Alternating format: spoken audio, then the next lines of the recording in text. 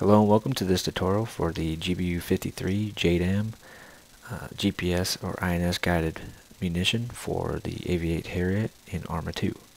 The purpose of this tutorial is just to explain how that system works, the GPS and INS system coupled with the JDAM guided bomb. So first off, we'll just kind of note the basics of it. First we have the if you look up in the right hand corner of the HUD, we'll switch to the GBU-53 JDAM.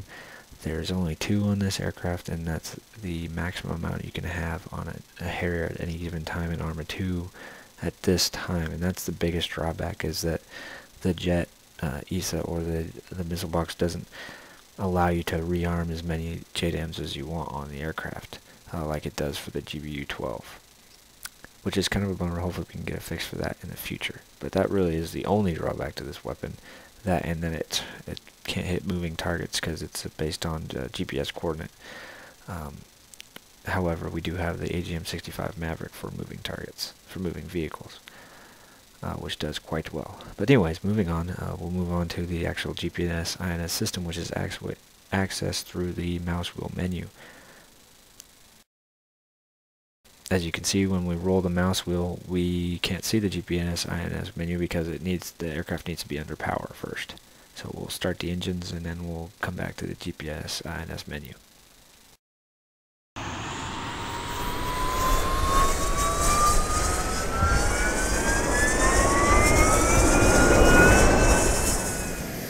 Now that we have the engine started and we go through our mouse wheel, we can actually see the GPS INS system, and we can click on the option. Once we open up, it opens up into the standard GPS map that you would by clicking the M button. It's just located here now on this MFD. It's pretty intuitive. You can zoom out just like the map when pressing the M button, and you can also slew the map by clicking and holding the right mouse button. So we'll zoom in here on our target area and kind of get into the meat of the program. So this is great, since we'll be able to look at this while we're still on deck and not flying and have to worry about flying into anything or crashing or anything like that.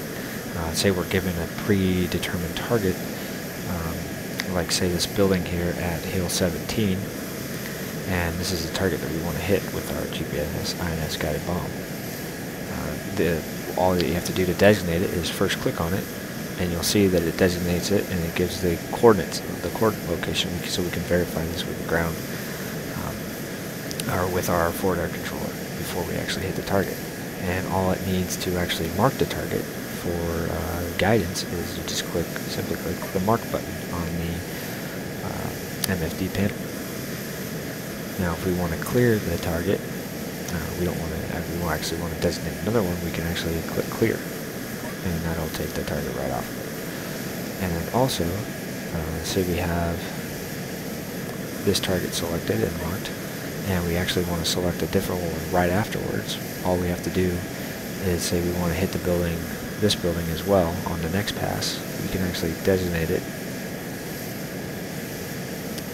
and without marking it. So say we hit this one here, and the next pass we want to hit this one, all we have to do is hit mark again, and it'll automatically move over to the next target, which is a pretty cool feature. So we'll move back to Hill 17 again, and we'll hit this building first.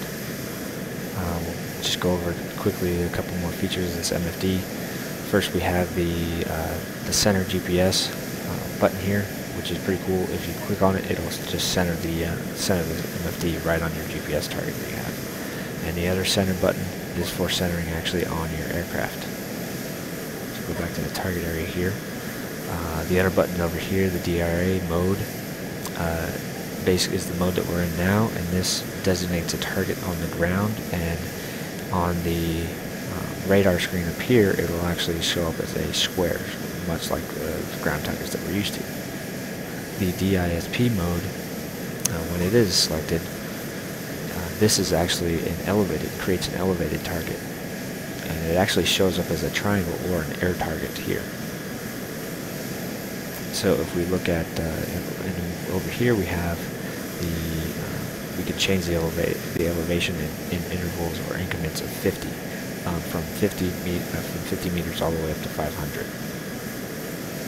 For the purposes of this tutorial, we'll just use the DIR mode, and I'll go through and I'll hit this target. But so now we can close this down, and I'll just go over the basics of actually using this weapon system. So before we take off, after we take off, we'll climb to an altitude of 2,000 feet, 2,000 meters, AGL, above ground level, or above sea level in this case.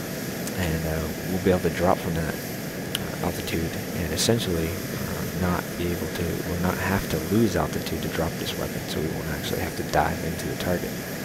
And what's great about this is, based on your speed and your altitude, it'll actually give you it'll give you an indication of when the best time to drop the weapon is. By it'll circle the square box, the square targeting box. So with that, we'll get up in the air and we'll go drop our first bomb. The first bomb will be just using the pre-designated target that we got, and then the second one will be from a CAS call where they give us an 8-line format target that we're going to actually locate on the GPS INS system. And so we'll taxi up here to the hold short line and we'll take off to the target area.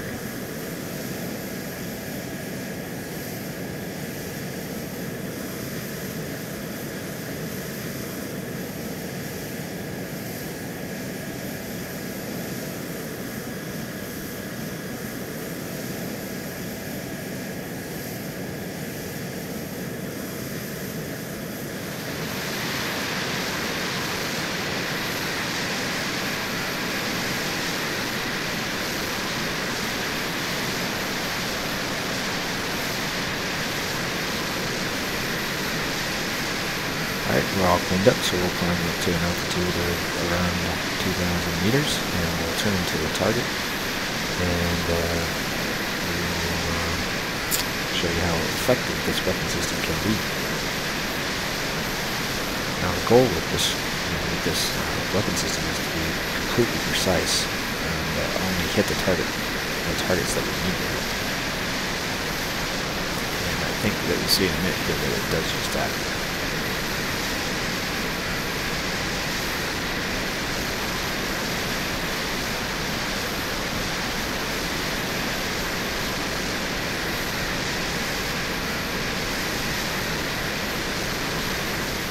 Okay, we're all up to our altitude that we wanted to be. We'll turn back in around to the target area.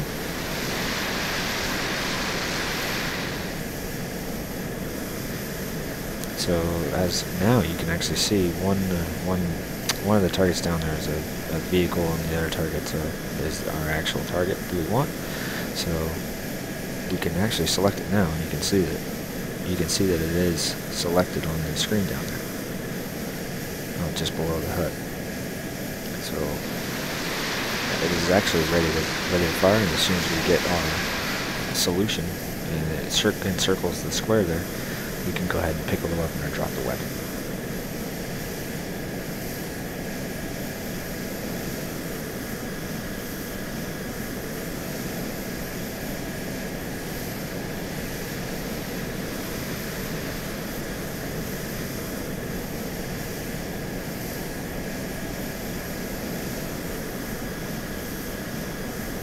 So there's our circle, there's our best time for drop.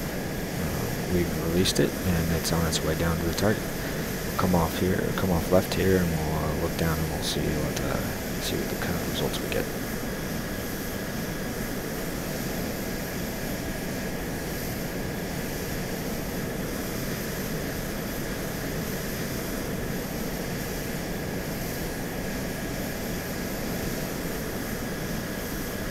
And there it was.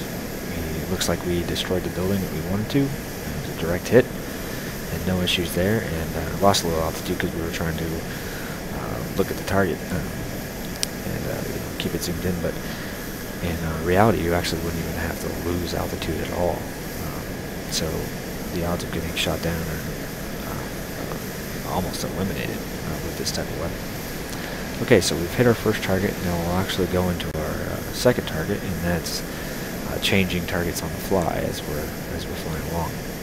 So what's neat about this is once we will get established here outside the target area, what's neat about this is when you open the GPS on the system, it will actually keep the aircraft attitude that you last had before you opened it. So it's kind of like an autopilot.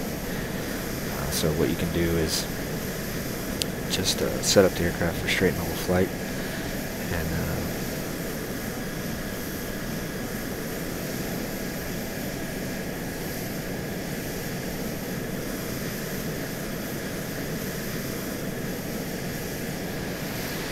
there you go, and open up the menu.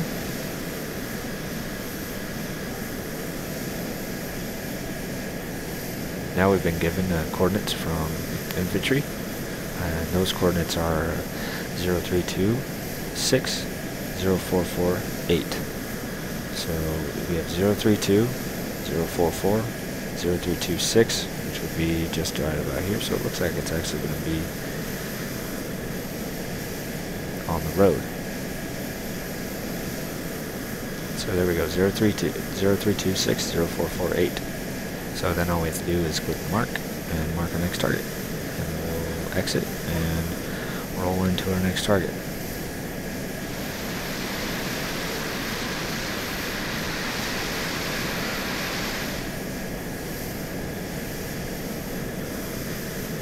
So we have our next target marked, and we will fly in straight and level here, and we'll get our target indication, and we'll pick up the weapon.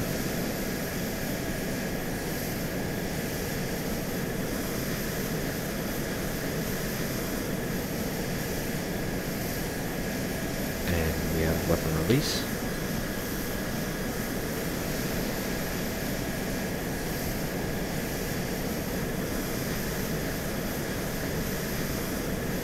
You can actually see the vehicle down there.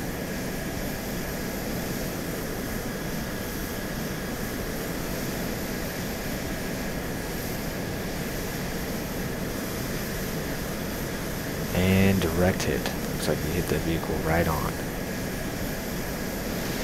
So, once again, you can see this weapon system is extremely effective, as I'm still above 1,500 meters, well out of range of the AA threat. So this is definitely something that should be considered for regular use in place of the laser-guided munitions, just because they're not very reliable. And that's it for this tutorial. If you have any questions, just shoot me a PM or catch me on the forum sometime. Thanks.